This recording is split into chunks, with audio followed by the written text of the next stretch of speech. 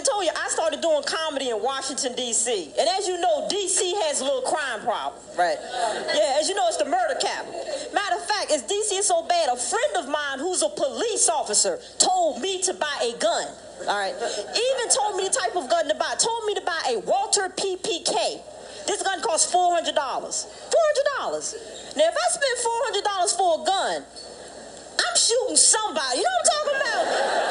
Flesh wound, pinky finger, somebody's getting shot. I refuse to let a $400 gun go to waste. Avon lady, ding dong, boom.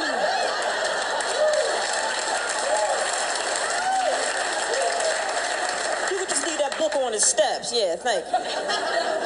Shooting somebody. But you know, ladies, I think I'm gonna buy that gun, and please be careful out here. The other day, I was walking down the street, minding my own business, and this guy ran up to me, ripped my blouse open, and grabbed my breast. And it hurt. So I went down to the police station to file a complaint. The police officer asked me what happened. I said the guy ripped my blouse open and grabbed my breast. He said, well, did you get a good look at him? I said, no. He said, well, we're gonna have to dust your breast for fingerprints. Three of them to do this. Well, two of them put the dust on, the other one will blow it off. One will put the dust on, the other two will blow it off.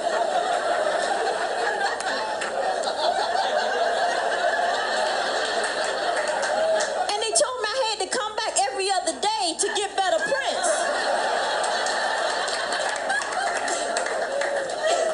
I'm starting to like it.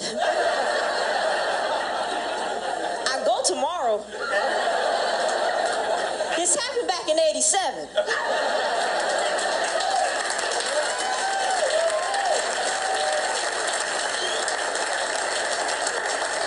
I see dates out. I love when I see people out on dates. You see a lot of women hanging out together, men hanging. You usually see that, don't you? And you know why you see that? Because men are getting cheap. That's what's going on, right, ladies? Guys are getting cheap. Look, guys, I know the recession, everything is going on, but y'all are getting cheap. They take you to the movies. They don't buy you the popcorn and the sodas anymore, do they? No.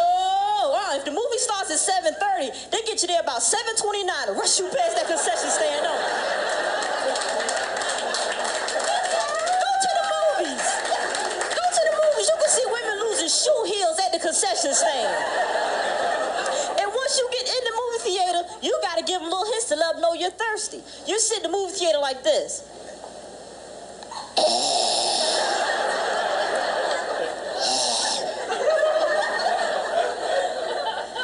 Excuse me. Do you think I can get something to drink? I'm a little thirsty. And he's like, oh, yeah.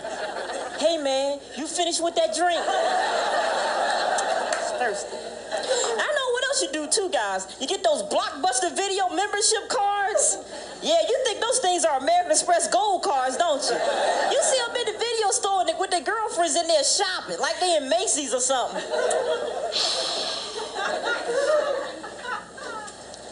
Go ahead, baby.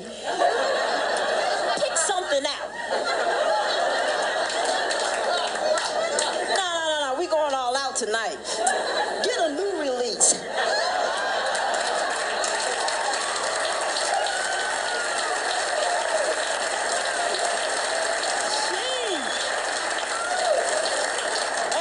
Cheapest date in America. The last time I was in Blockbusters, I saw a Jamaican couple sitting in chairs watching the monitors. And the girl was pissed. Claude, why we gonna get a movie and go home? He was like, oh, girl, quit your complaining. First you said I take you nowhere, now you're somewhere, and all you want to do is complain. What more do you want? She looked at him and went,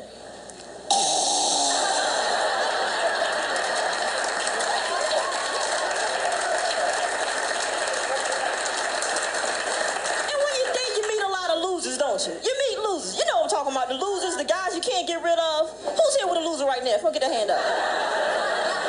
Trick question. But you cannot get rid of a loser. You can move 3 times. Do not leave a forwarding address. And that man will find you. Show up at your doorstep.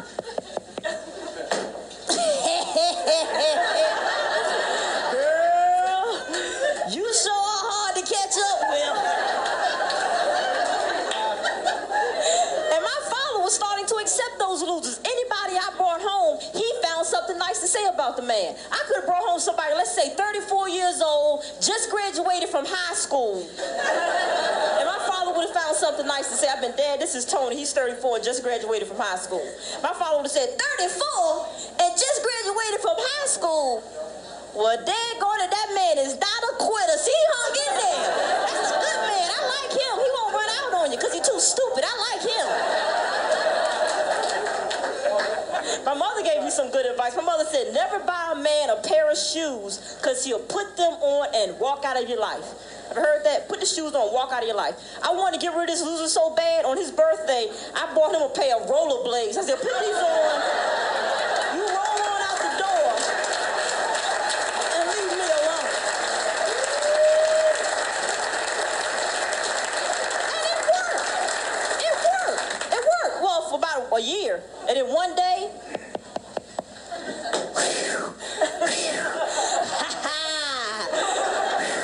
girl, it's a good thing you bought me these rollerblades. I've been rolling all over looking for you. Your father told me where to find you.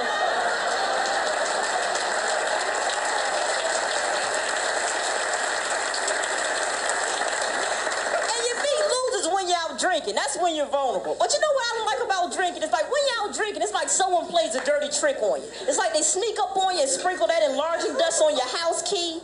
So by the time you get home, your house key is like 5 times its normal size. And there's no way you get that key in the keyhole. You know, she walked through and was like, okay. And you put your finger on the keyhole to try to line it up. You cannot get in the house. And don't get me wrong, whenever I was out drinking, I always had a designated driver. But designated drivers never wait for you to get in the house, do they? Designated drivers like, get your drunk tail out the car. Hey, look, that's my time. My name is Wanda Sykes. Thank you.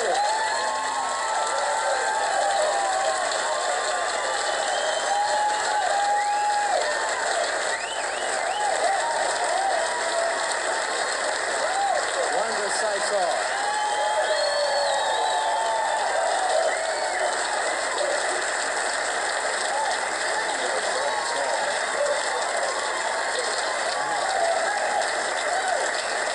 He's got the best name in the IT computer school. We're going to take